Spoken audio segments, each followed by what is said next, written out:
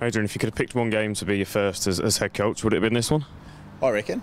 I think so. Look, you know, we've got a pretty tough month of rugby coming up with St Helens away in round 1, Leeds at home round 2, then the World Club Challenge, so and then Hull. So, you know, I guess who do you focus on in that month? And all we can do is focus on ourselves. And now, with the week approaching, that we've got St Helens away, the local derby. There's no bigger game in Super League. You know a fair bit about this derby, of course. What are your memories of playing in it? My memories are pretty good, actually. As a player, I've you know, the Good Friday was always a massive challenge for us, and we had some really great wins through that period. You know, playing under strength at times with some young players, and just playing that Wigan style and Wigan way got us through the game. And hopefully on Thursday night the boys can produce some of that. Is anything different in Derby week? Do you do anything different to keep players' feet on the ground, or to try and settle nerves a bit, or is it as you were?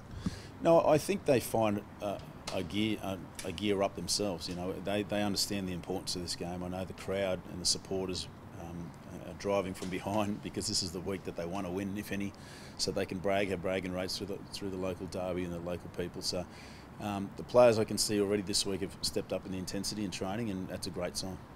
Obviously, you took over a team that were champions from last season. Just how quickly were you able to hit the ground running?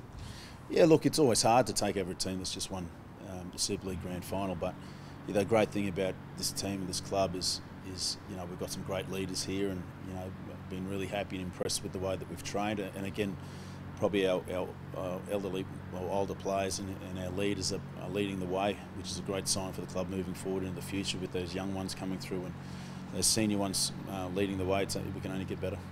And grand final champions against the League Leaders Shield, it's set up to be a pretty good game of footy, isn't it? Yeah, well, like I said, I hope the weather, I think they're predicting a little bit of snow at the moment, so that'll be all right as well, because we've trained in it for a couple of weeks. So, look, if it's dry, we hope to see some great rugby play down there. Hopefully the stadium's capacity, and what a way to launch and kick off 2019 Super League. And where do you see the threat in the St Helens side? Look, I think they're pretty well balanced across the field. You know, no Ben Barber this year, but Lachlan Coote certainly brings a completely different variety and variation to their play.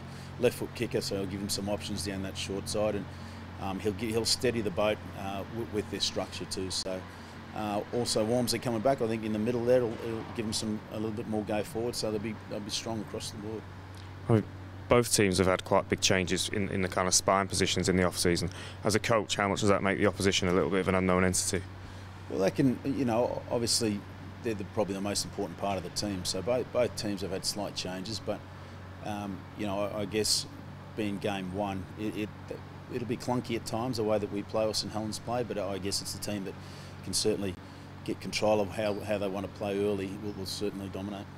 And does a game like this, I mean, one of it being game 1 anyway, but a derby game against a team that are right up there, how much will this set the tone for what happens in the next 6 weeks, 2 months? Yeah, look, I think personally for us, you know, whether we win or lose, it's not going to define our season or our month of footy.